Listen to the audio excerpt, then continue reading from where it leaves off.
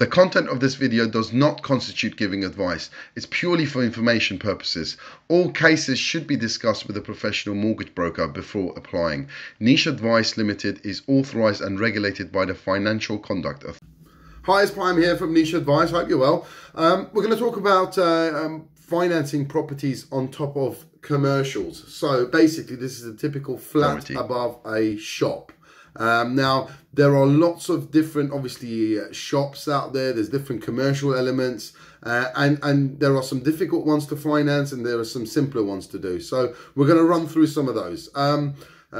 From time to time, we get inquiries. Obviously, there's a lot of flats, certainly around the London area, where they're on top of commercials and they're much harder to finance. So your average high street lender may not lend on them. In fact, a lot of them, we find they don't lend on them. Or what would happen is they will lend on them, but they've got certain loan to value limits. Okay. The problem is a lot of them don't actually come out tell you this. What they will say is the line that as a mortgage broker we hate, which is subject to valuer's comments. What that means is basically, look, we'll do it if the value says it's okay. Now, that's very hard for us to sort of determine, because yes, we've got track records with various lenders, but we don't know it. We've never lived in that block. We don't know what the area is like. So it's very, very difficult as a broker to try to finance these. All we can do is we've got a list of lenders that have got a good track record for lending in this type of properties. And also we have got some lenders that have actually got some clear policy on this. Okay, so I'll give an example. We've got a lender out there that's got they call it the Smellies rule. What that means is essentially if it's on above a takeaway, a restaurant, anything that smells essentially, or food, or it could be funny enough a hairdresser, because that's got fumes from all the stuff that they use for the hair. So the Smellies rule, what they will say is, look, we'll lend on it, but at 60% loan to value. Okay, so it's a very clear policy.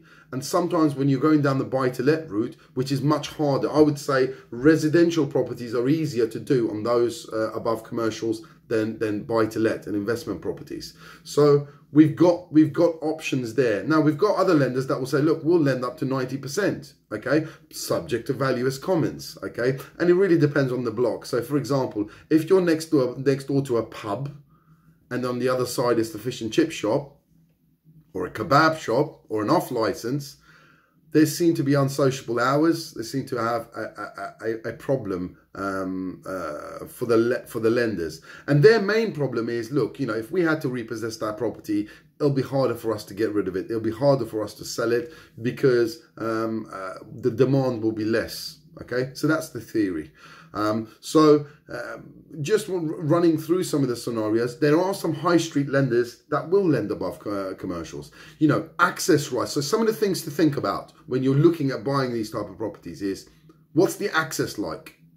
What are you buying directly above the commercial, or is it like a couple of floors up? So maybe a shop and it's got 2 flats on top. So you're not buying the immediate one above the commercial, but you're buying the other one. That actually makes a difference for the lenders, especially through the fumes and stuff, if it's a restaurant, for example. So that's one thing. What's either side of the commercial?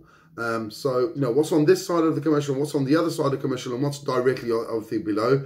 What's on the parade? Okay, that makes a difference. You know, there's a big difference between a solicitor's business and a takeaway or an off license. So, you know, those things will determine loan to values that the lenders are willing to lend on, resaleability, and the valuation figures. You know, let's say there's a property up on the market for 300,000. The lender's valuers may come in and say, look, yes, I can see it's on the market for 300,000 and I can see you've agreed it for 300,000, but I think it's only worth 290 because of the block, because of the situation. So bear that in mind. Obviously the leasehold, how long the lease is there for, but whether you're a first time buyer, next time buyer, whether it's a residential, I've done a few of those. We've from time to time we've had inquiries from if it's a buy-to-let, what type of buy-to-let is it? Is it a normal standard buy-to-let, or is it an HMO? A lot of lenders, believe it or not, will not lend on HMO flats, so above commercial properties. So that's something to think about. So if you're just going for a normal buy-to-let, yes, we've got options. If you're going for an HMO flat, we have got options, but they're limited. A lot of the lenders do not lend within that sector. So hopefully you found this a little bit useful. Obviously, for anything else, you can contact us at nicheadvice.co.uk. Please like and subscribe. The channel is growing, and I much appreciate you watching these videos. Please do comment if you need any more information. We've got some questions. Thank you so much.